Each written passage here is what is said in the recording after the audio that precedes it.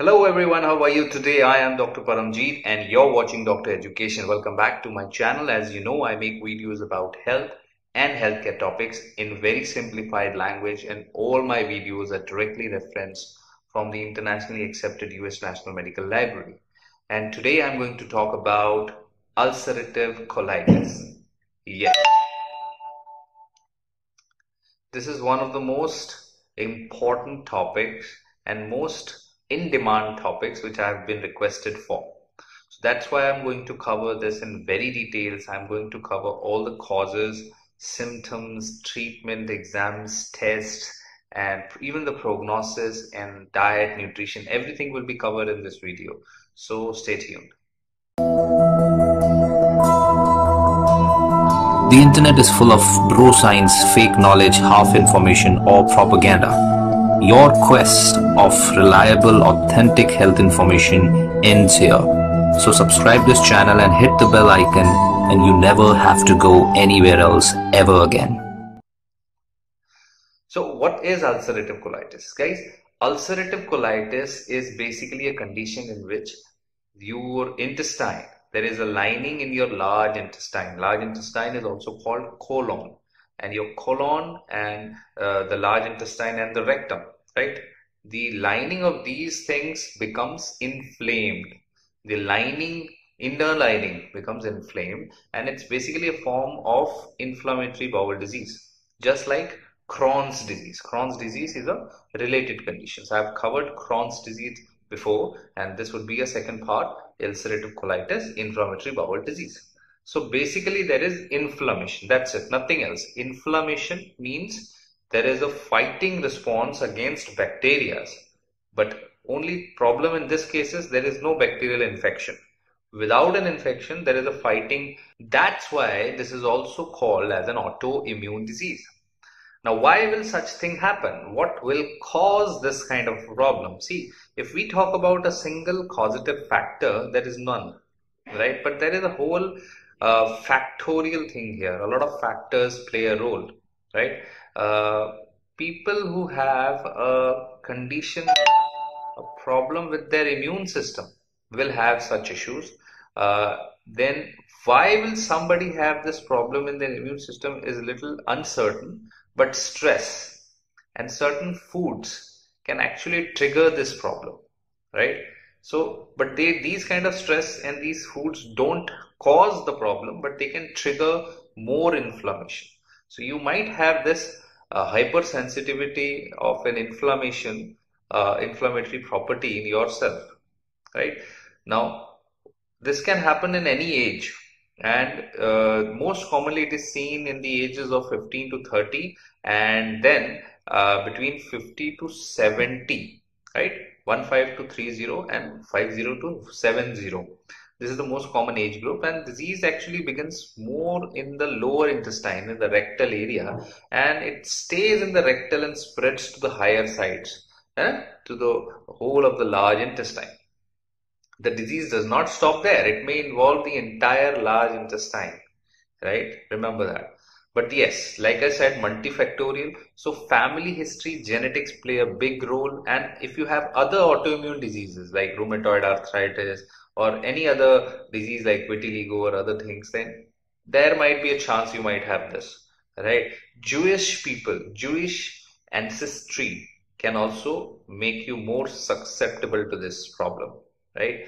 So all these things play a role, and there might be predominantly your own genetics might be the main reason in this case. Then how will you know? What are the symptoms? See, symptoms can be more or sometimes very less and sometimes very severe, right? This symptoms,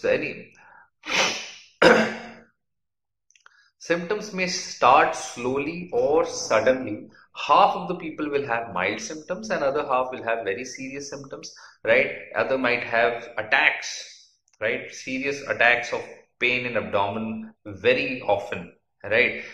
When such things happen, what all you can have? You might have pain in abdomen.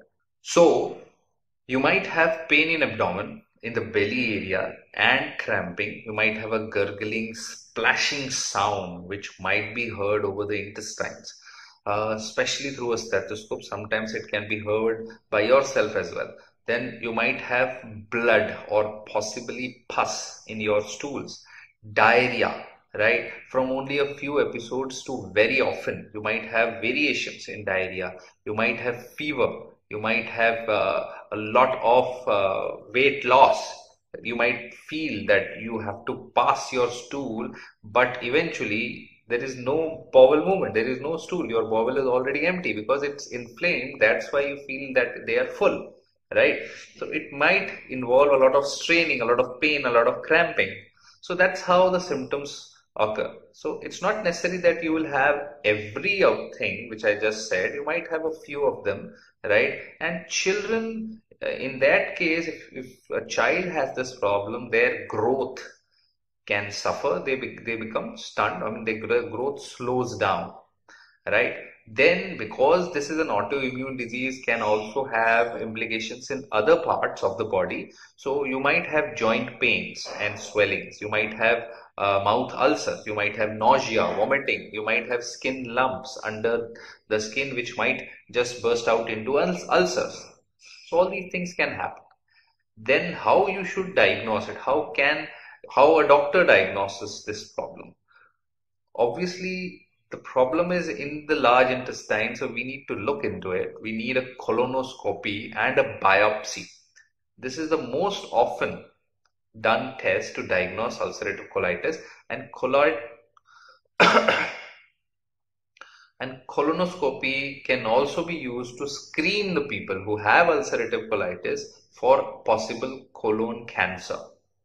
So other tests can also be done like barium enema, sometimes blood tests like complete blood count, CRP, C-reactive proteins, erythrocyte, sedimentation rate, ESR. Sometimes stools are checked for lactoferrin and calprotectin. Antibodies tests are done by blood. Sometimes small intestines are also checked, where we need to differentiate between ulcerative colitis and Crohn's disease. Crohn's disease is predominantly of the small intestine.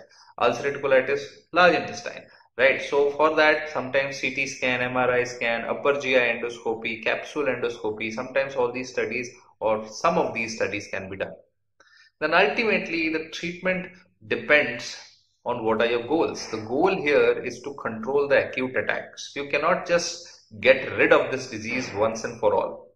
You can prevent repeated attacks. You can help the colon to heal. That's actually the treatment goal here.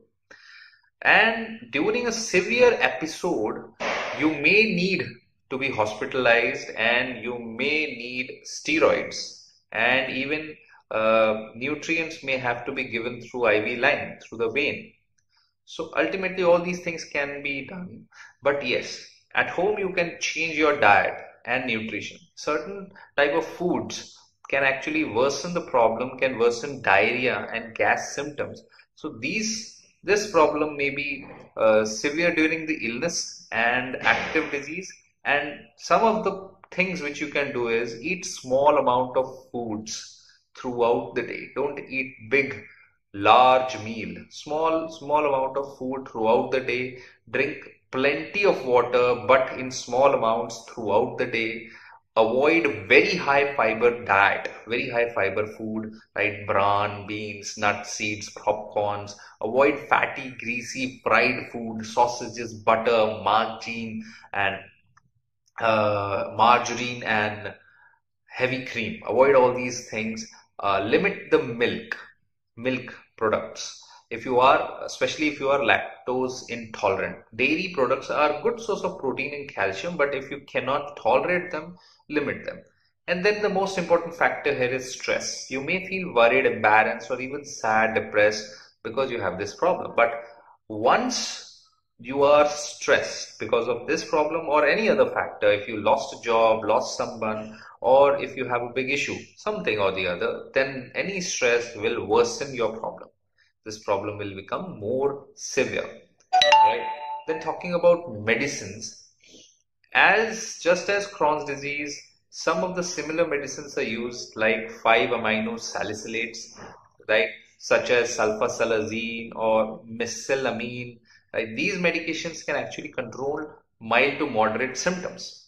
And these are again given by mouth or sometimes inserted into the anus. Medicines which are also used to actually suppress the immune systems are also given. Prednisolone, corticosteroid is given sometimes. And remember, steroids should always be taken only by a prescription of a doctor, only for a limited amount of time, only to suppress the active acute phase. Right? They are not good for a long time.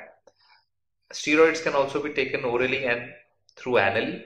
Immunomodulators are medicines which are taken by mouth. They affect your immune system and they can actually reduce the recurrence of these problems and also suppress the issues. Medicines like azathioprine or 5,6-MP. So these immunomodulator medicines like azathioprine or 6-MP can also be used. And just like other autoimmune disease, biological therapy is used if other treatment does not respond, if you don't respond very well with them. Then obviously pain. For pain, you need to take only paracetamol, acetaminophen, Tylenol, which will relieve your mild to moderate pain. Avoid drugs like aspirin, ibuprofen, naproxen, all the NSAIDs. Avoid all these. And lastly, if there is actually a severe problem, if there is a permanent damage which has happened to your large intestine, your colon, then surgery might be needed, right? If that part is showing signs of colon cancer, then obviously it has to be removed. So surgery might be needed if your problem, your colon is not responding to medical therapy, if there is changes in the line of colon that leads to cancer, if there is a severe problem such as rupture of the colon, severe bleeding, toxic megacolon, all these things. Most of the times the entire colon or including the rectum is removed in this kind of surgery. And after surgery, you may have an opening in your belly called a stoma, ileostomy. Stools will basically drain out through this opening, and a procedure that corrects the small intestine to the anus to gain more normal bowel function can also be done. So that is all there is to the treatment of this condition. But if we talk about the prognosis, if you have mild symptoms, moderate symptoms, in about half of the cases can be managed. Only if you have severe symptoms, then it is less likely that you will respond to just medications. Cure is only possible through complete removal of the large intestine. This is the only cure, and that is obviously surgical, only done if it is needed, only if the above criteria met, like I said just before. The risk of colon cancer obviously is there if we talk about the prognosis, and this risk increases in each decade after ulcerative colitis is diagnosed. Even if you have no problem, no symptoms still, the risk is always there. So regular tests needs to be done. And obviously, if you don't take treatment, then you have a lot of chances of complications. Complications can be from colon narrowing to colon blockages, a lot of bleeding, infections, dilations of the large intestine, tears, holes, perforations, anemias, even sometimes blood counts go here and there. You might have thinning of the bones can actually happen because there will be a problem in absorbing nutrients from the large intestine. So calcium absorption will suffer. There will be problems in maintaining a healthy weight, slow growth and development in children's. Then obviously they will have anemia and because of blood loss. Then some types of arthritis can actually accompany this problem. Liver disease can happen. Sores and swelling can happen in the eye. You might have lumps and nodules in your skins. You might have abscess, mouth ulcers. So all these things are possible complications of this condition. So if you have ongoing abdominal pain, if you have new increased bleeding, new if you have ongoing abdominal pain, you have intestinal bleeding, lower GI bleeding, you have fever which is not going away, if you have symptoms, any of the symptoms of this ulcerative colitis, go and talk to your doctor, get evaluated. Gastroenterologist is the best doctor for this condition, and there is no known prevention for this condition. Just have a balanced diet, a healthy lifestyle, a good healthy sleep, all the good things which you can do. That's all you can do for this. This condition is serious, it's severe, it's life debilitating, but a positive aspect is the main key to live with this condition. All right, inflammatory bowel disease is the main group, and ulcerative colitis is a part of it. It's also called IBD. Ulcerative colitis is also called proctitis or ulcerative proctitis. So that's all about this condition. Stay tuned, guys. We'll be covering other conditions soon. And make sure to jot down your comments about this topic down below. I'm Dr. Paramjeet. I'm a consultant physician and cardiologist in Yashoda Super Speciality Hospital, Nehru Nagar, Delhi NCR. Stay connected, stay healthy.